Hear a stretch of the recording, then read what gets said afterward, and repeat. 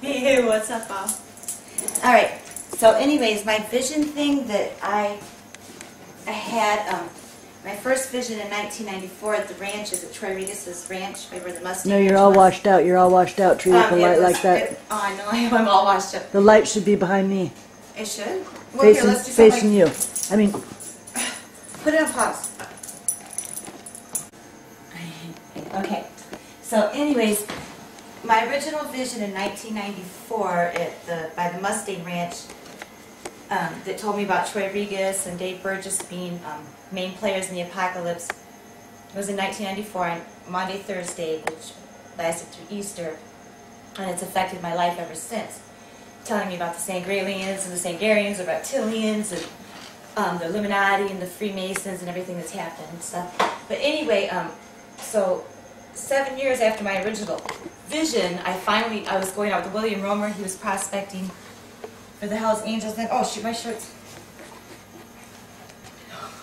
The apocalyptic horror, or no, the horror of Babylon. She babbles on and on and on. Okay, sorry. Okay, William Romer, I dated him, and he was a prospect for the Hells Angels when I dated him, and this is when I got this vision, and I think it was because when I used to go out with Will, we had this weird type of communication, and he was the bartender at the ranch, and when it was, you know, no customers there in the parlor, you know, the girls, there was no clients or customers, nobody there, you know, he'd be behind the bar, and I would be in the front, and we would just sit there and just stare into each other's eyes. He's got the most beautiful brown eyes, for hours, I mean, and not talk. But we were like communicating, you know what I'm saying? It was really strange. I've never had that with anybody else before like that. But it was almost like he was downloading information to me, and then that's when I got this vision, which I'm convinced William helped me to get. And also I call God our creator Homer, you know, and then William Romer. William Howard Romer, so you take the H and then the Homer. Anyway, he's cool. I hope you're doing good, Will. Okay, so anyway, I'm going to start from the beginning again and read all the way through. Now this is a partial part of my vision. I've gotten much, much more to this story, but nobody's ever wanted to hear any more of it. I mean, you know, like the Hells Angels and the Illuminatis and the Masons, usually because I'm against the rules and regulations and they're not supposed to talk to me. But anyway, okay.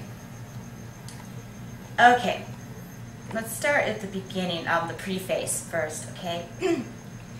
Okay, since I can remember, I have been asking God to tell me the real truth about himself on a personal level. I said to him, God, you cannot be as mean as the Bible makes you. I cannot believe that is your true message, because so many things in the Bible are about war, torture, sacrifice, and suffering. I said, also, there are many statements that contradict themselves, and I prayed and begged and stomped my feet and okay, so I said there are many statements that, this I'm talking to God when I was a little kid. I said there are many statements that contradict themselves, and I prayed, and I asked, and I begged, and I stomped my feet and yelled and cried, and I even tried to bribe them throughout my life.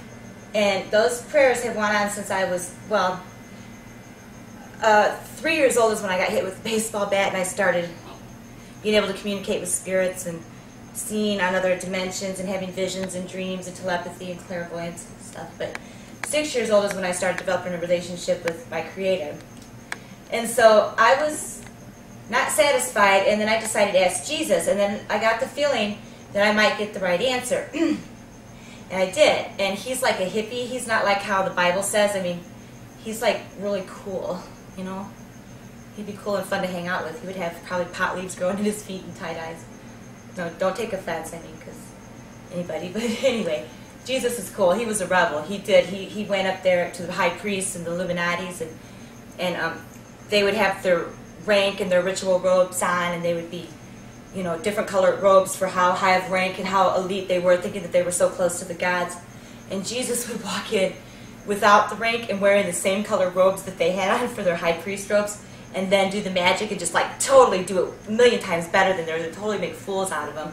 But yet they were like the lords, the gods. And when people say, dear Lord, hello, Lord is what you call royalty. Hello. Okay, so I asked Jesus, and then I got the right answers. It didn't take long. And I was actually 7 when I really began to develop a personal relationship. Then I went to Awana's, and then they started telling me there was no reincarnation, and I walked out and never went back. Because I know there is.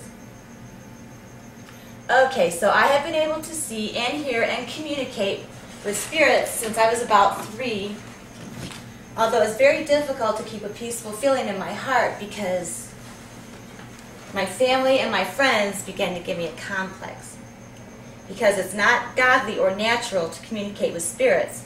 And I knew that I was because of the accuracy of the information that I received. And it was valid and true for the most part. Well, my family told me that I was doing the devil's work. And by communicating with spirits, and told me that this was the work of the devil. So it did not take long for my communications to become almost completely with demons of various sorts.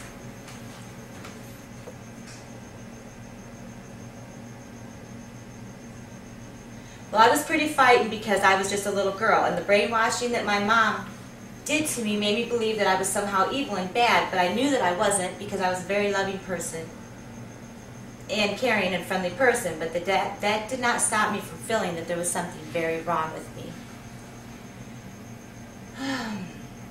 I was tormented and frightened by these demons for the longest time because I've been able to see them and stuff. There was always that little bit of divine interaction, though, that came through, and Jesus stayed close to me. And anyhow, working on an autobiography, I guess, but who I believe the God, the real God, our Creator is who I believe gave me this vision. It just feels right. This is the God that does not punish you or curse you and your offspring and does not say bow down and worship me. I call God, our Creator, Homer for home, because he tells me when people pray to God that every egomaniac on every dimension answers and he don't want to fight the crowd. And he says that it's the name God that has caused people to forget about him. So I call him Homer for home, and he thinks that's cool. This is a vision I received when I was with William Romer in 1992. Or wait, excuse me, 2002, sorry. 1994 is when I had my first vision, and in 2002, 2003 is when I had this one. Okay, so just listen to this story that was given to me and ponder the ideas and tell me what you think if you want, or just keep it to yourself. But I know that after I was 12, I stopped being afraid of the demons. And Jesus told me how to stop being afraid of them. He told me to turn them into something funny instead of frightening. He told me that this was how he used to deal with the demons when they attacked him, by animating them. So when I see or feel a demon, I turn him into the Tasmanian devil in my mind. And then I imagine that I have a huge blow-up plastic baseball bat. And then I then I visualize and imagine that I have a huge blow-up baseball bat, and imagine or visualize that I am bopping the demon on the top of the head with it and watching him bounce around. Notice that this is not a violent thought, because the baseball bat is rubber or plastic, and it does not hurt the demon in any way. It just bounces him around.